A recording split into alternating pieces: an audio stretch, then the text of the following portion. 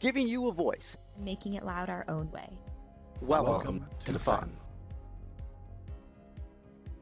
First Updates Now FRC is produced in partnership with the Blue Alliance. Keep up to date on all live and archived First Robotics events and team stats at thebluealliance.com. And by viewers like you. We need your help to keep fun loud, live, and independent. Help us by visiting our Patreon to pledge your support at patreon.com/First Updates Now. You can also support Fun live on Twitch for a few bucks a month or by linking your Prime account for free and clicking subscribe.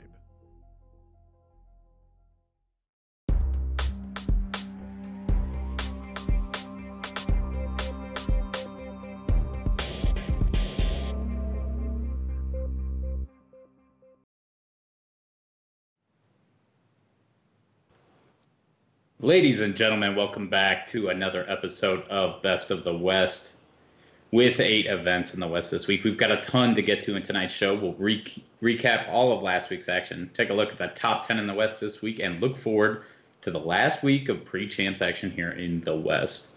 Reporting for First Updates Now, I'm Clint Ott. I'm Bryce Croucher. And I'm Aiden Ferrer. So we've got a lot to action to get to, like I said, so we'll get right to it here with the Idaho Regional. With only 27 teams competing, the Idaho Regional was one of the smaller events in the West all year. After each team was able to get a full 12 matches in, it was the PNW Power of 1983 Skunkworks that was able to take the top spot. Somewhat surprisingly to some, they picked up local 21 and 6680 Triobotics. With not a single match upset in the tournament through quarters or semis, it was the number 1 alliance against the second alliance of 3647 the Millennium Falcons, 5012 Griffin Gear, and 1566 the Ammo Knights. The finals went blue, red, blue, and the second alliance was able to walk away victorious. Congratulations to them. Also congratulations to the Rookie All-Star winners, 7895 the Trobots, Engineering Inspiration Award winners 6237 Martin Motion, and 3794 Tech Millennial Win T on the Regional Chairman's Award. Idaho event was kind of a quiet one. 27 teams competing, not a whole lot of action there. After a top-seeded performance in Week 3 at San Francisco, 971 was clearly the favorite heading into this weekend's Utah Regional. After 10 rounds of qualification matches, however, it was 3478 Lambot out of Mexico who was able to take the top spot. With their first pick, they grabbed 971 Spartan Robotics and picked up 4738 to round out the alliance. They worked through quarterfinals in 2 matches and semis in 3, but in the finals they met up against 5933 Judgment Call, 1700 Gatorbotics, and 4068 Bearbotics, and eventually called in 3243 the Amperes. The finals would go a full 3 matches after the second alliance took the first, but the top seeds were able to complete the comeback, winning the event. 3478 was able to close out the gold Klingling, with the Regional Chairman's Award gaining their 3rd and 4th banners of the season, so well done by Lambot. Congratulations go to them, as well as to 3374 Jackson Holt Robo-Bronx on the Engineering Inspiration Award, and 7906 the Underdogs on the Rookie All-Star Award. Aiden, what went down out at the Hawaii Regional? Yeah, moving away from the mainland now, out in the Pacific, on Honolulu to be specific, 34 teams from across Hawaii, Taipei, China, and Japan gathered at the Stan Sheriff Center in a battle for the islands. This Week 5 event had an odd combination of teams competing for the first time, like 6909 Sakura Tempesta, going up against the likes of 359 Hawaiian Kids, who were attending their 3rd regional this season. And they're not even done yet. They still have another regional this weekend. With each team playing 12 matches, the rankings were sure to settle in proper fashion. 368 Kikamana came out on top with a ranking average of 2.75, just coming out above 359 Hawaiian Kids by 0.09 ranking average. In 3rd was 4253 Raid Zero from Taipei, looking to prove their mettle after an unusually middle-of-the-pack run for them at the Southern Cross Regional a few weeks ago. Kikamana chose to keep the Hawaiian powerhouse Ohana together, taking 359 along for the Elims ride and picking up 5515 Blue Power Robotics for their 3rd. 4253, meanwhile, chose 2443 Blue Thunder from Kahului and 24-41 Spartex from Honolulu for their run through the bracket. Though several of the quarterfinal sets went to 3 matches, nobody was able to best the number 1 and 2 alliances finals. The number 1 alliance dominated this set with some help from foul points, winning over the second alliance 79-55 and 83-58. Congrats to Kikamana and Blue Power Robotics on their first blue banners of the season, as well as Hawaiian Kids on their second. With Raid Zero's chairman's win at Southern Cross, however, all teams in the finals were able to qualify for their respective championships. Shoutouts go to 77-24 Molokai Robotics on their Rookie All-Star, 24-38 iObotics on their Engineering Inspiration Award, and a huge omedeto to 6909 Sakura Tempesta from Chiba, Japan on their chairman's win. Moving back into the mainland, though, in California, 59 teams packed into San Jose State's Event Center the past few days, competing in the 21st Silicon Valley Regional, the 19th Silicon Valley Regional, if you want to get technical about things. Though the event may have seen the absence of a few strong local teams, there was still plenty of action with 254 the Cheesy Poofs, 649 MSET Fish, 846 the Funky Monkeys, and 1868 Space Cookies vying for the top spots. As the day progressed, it was evident that 649 was one of the best game piece scorers at the event, though 846 and 254 were neck and neck for first place. Due to some incomplete rockets and missed climbs, the Poofs slipped in the rankings and fell 2 points behind 846, despite being the only undefeated team at the event. In rank 1-9, taking 840 Art as their defender. To even out the primates on the playing field, 254 went with 5499 the Bay Orangutans and chose one of SVR's historically best performing teams, 6418 the Misfits, as their third.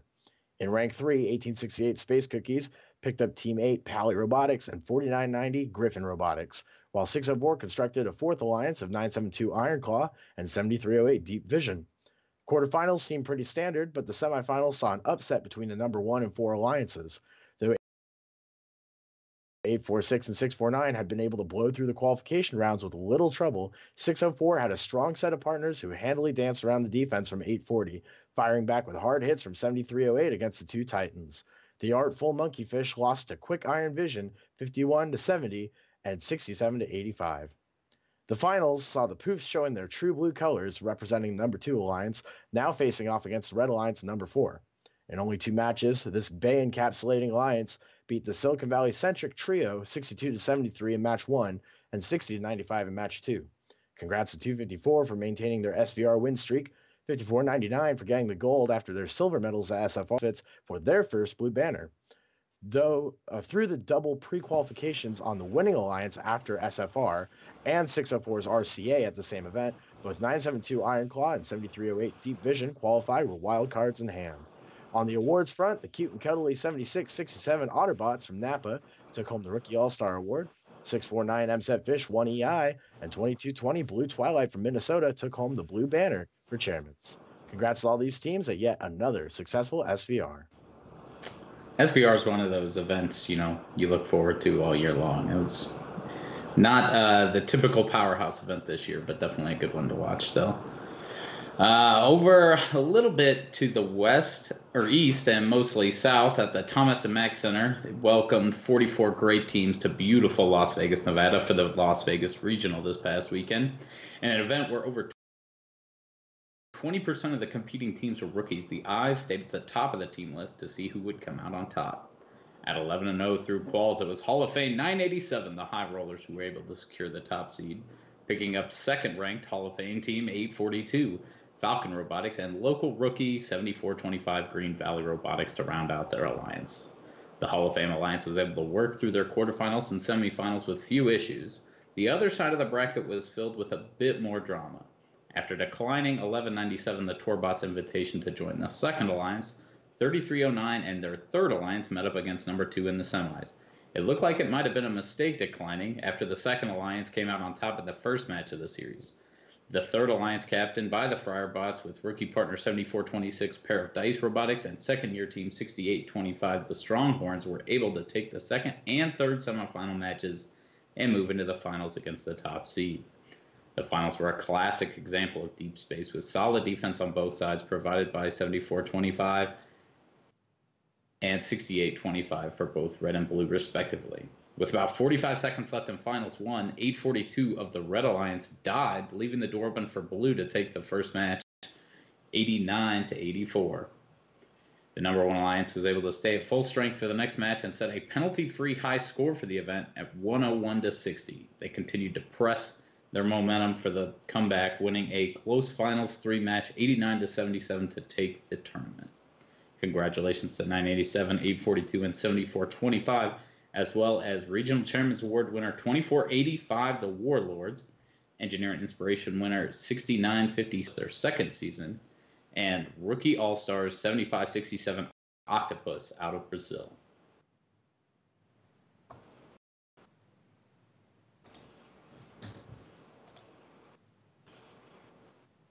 Muted. Oh, I was muted. Yeah, come on, dude. Pulling a Clint.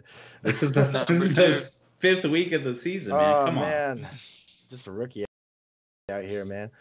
All right. Well, Ventura saw some hard hitters among the 42 teams at the regional. Teams like 115 MVRT, 294 Beach Cities Robotics, 4414 High Tide, 5199 Robot Dolphins from Outer Space, 5700 Soda Cyber Dragons, and 5818 Riviera Robotics, all fighting for their second shots at glory. 50 having just won LA the week before. After their 12 qualification rounds, the Robot Dolphins took the first seed yet again, tied in ranking score with 44-14 at 2.83 average, but a mere 18 cargo points ahead, which made the tiebreaker. Regardless of what separated them, the Dolphins decided to stick with the Tide. A strong first and second seed partnership eventually settled on 69-34 Scorps to partner up. 294 Beach Cities Robotics opted to take 114 Eagle Strike along with them, as well as rookies 78-87 Final Frontier. These two alliances swept their way through quarters like a tidal wave, but 294's alliance started running into hiccups in semis after 599 Robodocs, 58-18 Riviera, and 44-70 Thai Gears barely pulled off a 1-point lead in semis too. The Eagles of the Beach Frontier turned things around, winning by 2 points in the third match and moving on to finals. Though the first match unsurprisingly went in favor of the number 1 alliance, winning 100-70, a substitution was called by 294 to replace 78-87 with 76-50 Montepakis Robotics, all the way from Switzerland.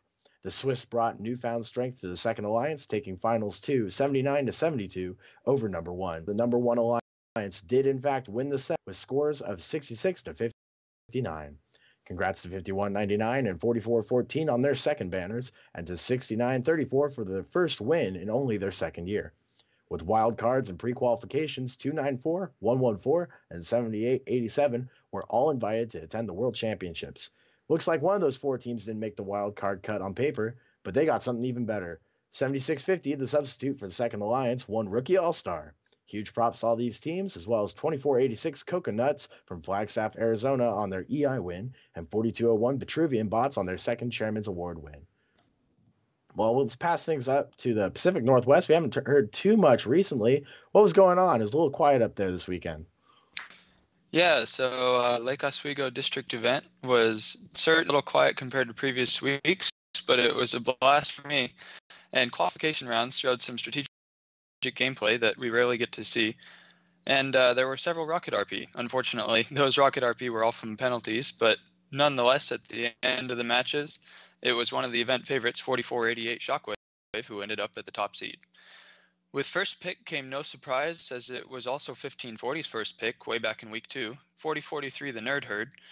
It was fairly surprising, however, at least to me, that the second seed, 36-74 the Cloverpots, spent their first pick to pick up 24-71 Team Mean Machine, who struggled from growing pains in the early qual rounds due to major robot changes. It was these two alliances with their second picks, 41-10 Deep Space Niners and 51-98 Night Tech, respectively, who made it to the finals after a single loss each in the semis. The finals were a grueling and intense set of 3 matches, but it was home the gold, with scores of 65-69, 80-79, and 73-63. Huge congrats to the winning alliance, as well as 24-71 Team Mean Machine on the Chairman's Award and their Gold Silver Kling Bling. 997 Spartan Robotics also deserves big congratulations for engineering inspiration. Later on in the weekend, the Auburn District event was the third time this season, 2046 Bare Metal took the top seed after 68 qual matches. With their first pick, they took the second-ranked team, 2990 and rounded out the alliance with 4579 the Robo Eagles. The number one alliance comfortably won their first quarterfinals in 2 matches, holding their opponents to under 60 points in both matches after 4579 was able to play solid defense. In the first semifinal, 4579 was deemed to have been strategically tipped a G19 infraction, and the fifth alliance was given a red card. The number one alliance was able to win the second match with all 3 robots at full strength and move on to the finals, where they faced the number 3 alliance of 4089 Stealth Robotics, 4911 the Cyber Knights, 6503 Iron Dragon, and after finals 1, 2929 the Jagerbots. Again, the solid defense provided by 4579 was able to hold the number 3 alliance to under 60 points in both finals matches, as the scoring power of 2046 and 20 well over the top, 91 to 59 and 94 to 58. Congratulations to the number 1 alliance, as well as the District Chairman's Award winners, 3786 the Chargers, and District Engineering Inspiration Award winners, 2980 the Whidbey Island Wildcats. All right. So 8 events in the West this past week. Absolutely insane amount of action. After all that, we've got the top 10 teams in the West. Kind of a few surprises here after, watching the actual action. But I guess unsurprising, number 1 goes to the Cheesy Poofs, who, despite fighting some issues in quite a few of their qualification matches, were still able to take out the SVR win. Team 971 able to take the second spot, 987 the High Rollers taking the third spot, 842 Falcon Robotics out of Arizona taking the fourth, 3647 the Millennium Falcons number 5, 359 the Hawaiian Kids after their win at Hawaii, 4414 High Tide taking number 7, 2046 Bare Metal in 8, 3309 in 9, and 604 rounds out the top 10. So, guys, any surprises here? I ask you every week. Yeah, this is loads of surprises, actually. Like, where's 5012 on this list? Where's 649? Where's Lambot? Like, Lambot outranked 971 and then picked them and went on to win and got chairman. Like, Lambot would be technically in the Mexico top 10. This is top 10. That's fair enough. From the West. But I agree. There's like a lot of players on this list I'm not 100% sure deserve to be here. Like, great work from quite a few teams here, but Yeah, those teams were really good, but like I'm still surprised 649 didn't make top 10 because I don't think people realize SVR was an arms race for 649. It wasn't a matter of like who ranks first. It's a matter of who ranks first in order to pick this team, because that was, well, what everyone thought was going to be the winning alliance, right? The first one to get MSET. They're absolutely crazy out on the field. They're going to dominate at Worlds, I strongly believe. So to see them not in the top 10, I think they're maybe like 11th or 12th. It's a bummer, but they should have gotten more votes, I think. Yeah. I mean, also with 8 events in the West and still only 10 spots, I guess somebody's definitely going to get left out of this list. Kind of surprised to see 3309 in the top 10. They fought issues throughout the qual matches this weekend. Did make the finals, though, at Las Vegas and took the number 1 alliance to 3 matches. So, I mean, maybe they deserve it's all up to the people, right? I definitely think that these results show you what kind of matches people watch when there's just so many things that they can choose from, right? Mm-hmm. So it's the big events, it's the playoff rounds that are weighting heavily. And so I don't think there's really a lot of surprises for me. I find it a little bit sad that we didn't get to see some of our short PNW power robots like 4043 and 2990 on this list, but at the same time, I understand why it didn't happen. Yeah, for sure. Definitely elimination performance outweighing qualification performance for sure. Not even elims, like finals specifically. True. I mean, I think a lot of our voters actually just look at TBA and then see who wins. Yeah. See who's in the final. Yeah, like 846 ranked number 1, not even on this list. 649 first pick of them, like ranked number 3, not even on this list. Unfortunate. Yeah. All right. So Week 5 was very stacked for us. Week 6 less so, but Week 6 is the last week of qualification in the West as all of our teams go to Houston to compete in what would be, I guess, Week 8. So we'll get 1 week off after this coming week. What do you guys kind of expect moving into the final week of qualification? Yeah, I'd say we're going to see a continuation of the improvement of gameplay throughout qualifications and playoffs. I think that people are definitely starting to figure out that if you want to get picked for the playoffs and you're not a top scorer, that you got to show off some defense in the quals. And it's taken a while, but I think it definitely helps this game out. It makes the quals more exciting. It also makes it easier for scouts to do their jobs. And because of this, I'm not sure that we're going to see a huge increase in Rocket ranking points, but we might see a few worked out, might see some teams getting a Rocket because the other alliance doesn't expect them to get a Rocket, but I don't think we're going to see a widespread wave of Rocket RPs coming up this week. Even with DCMP, you don't think we'll see a bunch of Rocket RPs? I think we'll see some teams where 2 robots can work together. Maybe one pushes defense out of the way, or one gets the score. But it's a real tough strategy to pull off, and I'm not sure that the ratio of good rocket bots under defense to the ratio of good defense bots is going to work out in that favor. All right. So I guess without any further ado, why don't we go ahead and take a look at our final week of qualification. Bryce, why don't you start us off with the premier event of the weekend, the Pacific Northwest District Championship? For sure. It's a good segue, and it's the premier event for the PNW year up here. It's finally about time for the event everyone's been waiting for, and there's a ton of excitement going into the event for a variety of reasons, so let's take a look at what the hubbub is all about. One thing many of us are pumped about is that the game will be played differently than at any of the district events, with a number of strong tall bots looking to fill the rocket, lots of powerful defense bots, and a plethora of incredible cyclers that will be practiced under defense at this point. It's anyone's guess what strategies will reign supreme in the quals and in the playoffs. This week will also be the first time that we get to see the giants of this year's lineup, 2046 Bare Metal and 2910 Jack in the Bot, play face-to-face.